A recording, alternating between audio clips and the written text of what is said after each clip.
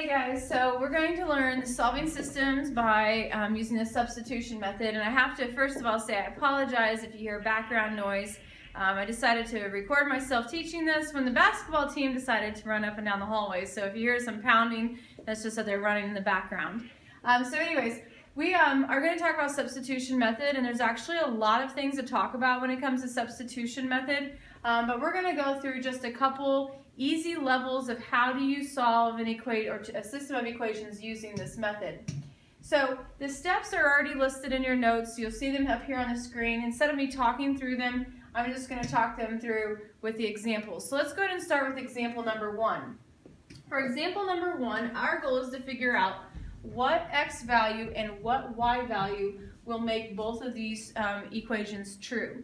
You're going to first look for an equation that has an isolated variable. So as you'll see, the first equation says y equals 3x. So since y is isolated, we're going to box that in. So I want all of you to go ahead and put a box around the y. Now we're going to go to the second equation, and we're going to cross off the y like so. And what we're going to do is plug 3x in its place, because if y equals 3x, then that means that we can replace y with what it equals.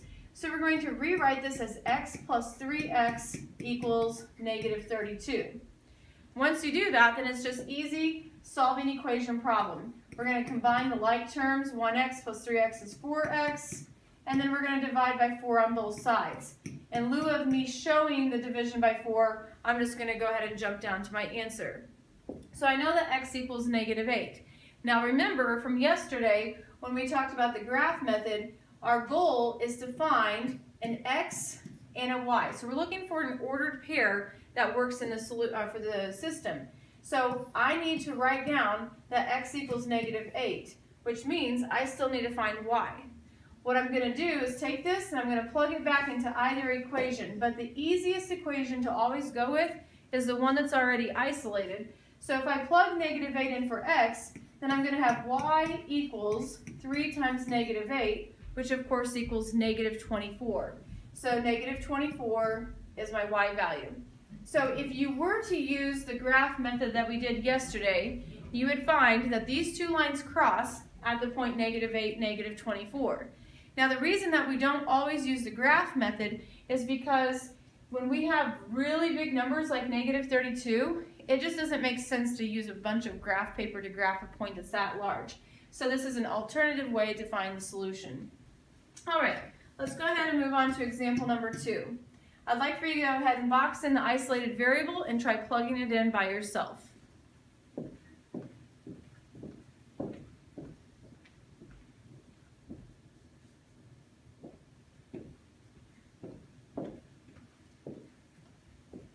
All right, so what we should notice at this time is x is isolated.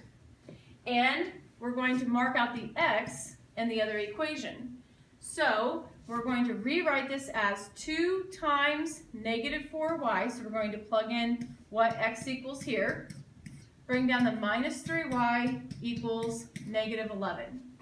Now we're going to go ahead and multiply this together to get negative 8y minus 3y equals negative 11. And because these are like terms, we can add the negative 8 to the negative 3 to get negative 11y.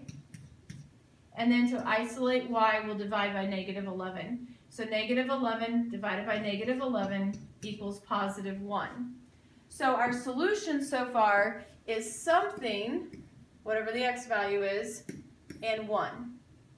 Like I said on the previous problem, we're going to take the 1, we're going to plug it back into either equation. The one that's isolated is the easiest one.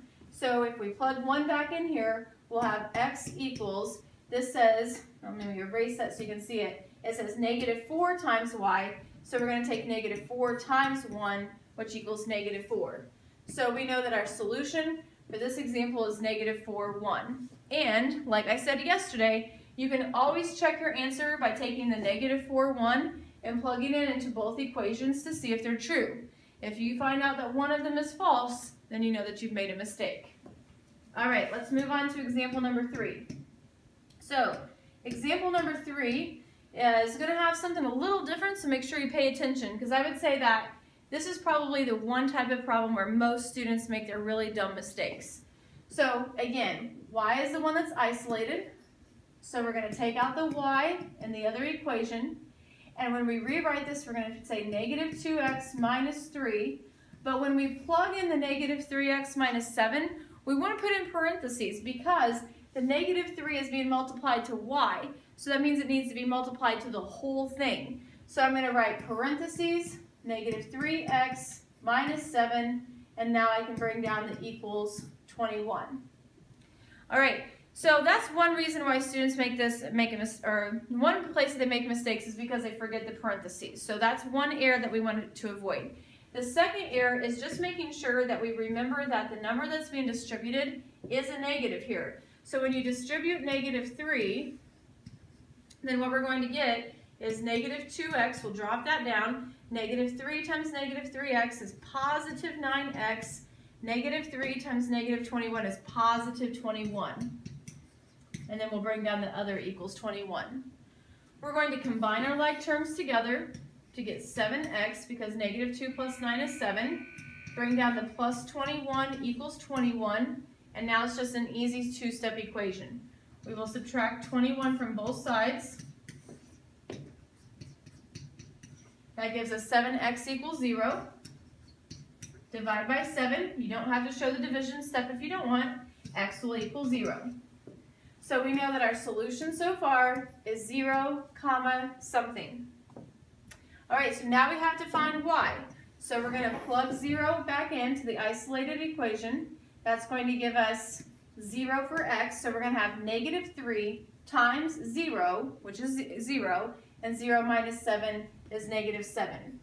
I'll also work that off to the side, so if you did not capture what I just said, then you can see it. I plugged 0 in for x. I got 0 minus 7, which we know is negative 7. All right, so I want to give you a moment to catch up, ask questions. For some of your classes, Mrs. Sims is in here. Mrs. Sims is great at math and science, so she would be more than happy to answer your questions. So just raise your hand. She can come around and answer your questions, or you can just lean over to someone near you if you have a question. So I'll give you about 20 seconds to do that, and then we'll go back to example 4.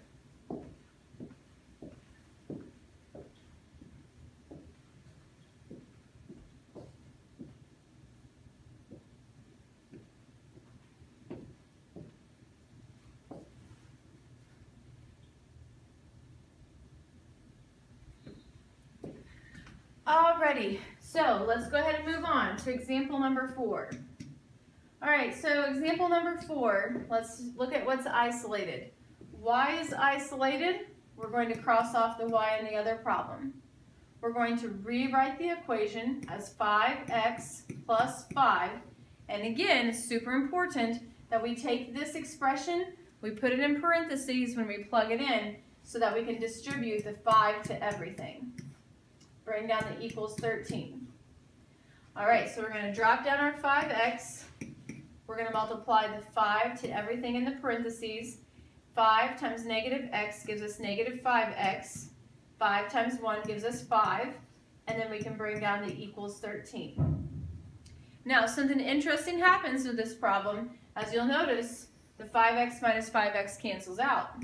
So that's just going to leave us with 5 equals 13. So this is one of our special cases where we have to say, is this a true statement or a false statement? Well, obviously 5 does not equal 13. That is a false statement. Therefore, our answer will be no solution.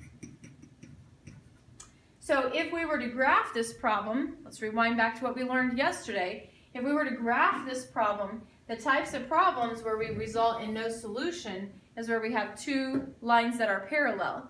So these would be two lines that are parallel, and that's why it results in no solution, because it's never going to cross. They're never going to have a common point. Alrighty, so there's example 4. We're going to go ahead and finish off by doing example number 5, and this is our last one to do for today. So the question that you should always ask yourself is, which equation has the isolated variable? Well, if you'll notice here, both of them have an isolated variable. They both are y equals. So what's cool about this is y equals x plus 1, and y also equals negative 4x plus 10. So if they both equal y, then that means that these two expressions are equal to one another. So we're going to have x plus 1 equals negative 4x plus 10. So it's just as simple as taking our two expressions and separating them with an equal sign. So we're going to go ahead and use our variable on both sides rules, add 4x to the x, which gives us 5x. And then we're going to subtract 1 from the 10, and that's going to give us 5x equals 9. All right, I know I went through that fast, so I'll let you catch up here. Here at the very end, you're going to notice that 5 and x are being multiplied. So then that means we have to divide. Now the reason I'm pausing here to show you this is because it's not like the others where it's a nice pretty integer. It ends up being 9/5. So we can write that x equals 9 over 5, or you're welcome to divide 9 by 5 to get 1.8. So what we know is that x value is 1.8. All right, now we need to take that answer and we need to plug it back in. Well, my advice is always to plug it back into the isolated equation. Well, both of them are isolated, so you just really need to put on your future thinking caps and think about which one's easier to do. Well, if I plug it into the second equation, I'm going to have to multiply the 1.8 by negative 4 and add 10. I'm going to have two steps to do. Versus, if I plug it into the first one, this just says x plus 1. So that's really easy. All I got to do is take the 1.8 plus the 1, and that gives me 2.8. So my solution for this problem is 1.8, 2.8. This is another reason why we use the substitution method. This problem is a decimal answer. It would be very difficult to find 1.8 and 2.8 on your graph paper. Therefore, when we have decimal answers, we have to lean on a different method, like the substitution method that you learned today. All right, well, that's all we have for today. I've missed some of you all week long, and I look forward to seeing all of you on Monday. Like I said, Mrs. Sims is in some of your classes, so if she is in your class today and you're struggling with this, please, please, please raise your hand. She'd be more than happy to help you. I do not want you working with partners on your assignment. I want your assignment to be done independently. However, if you need to lean over to someone near you to ask a quick question, that would be acceptable. I hope you guys have a great day. I hope you have a great weekend, and I'll see you on Monday.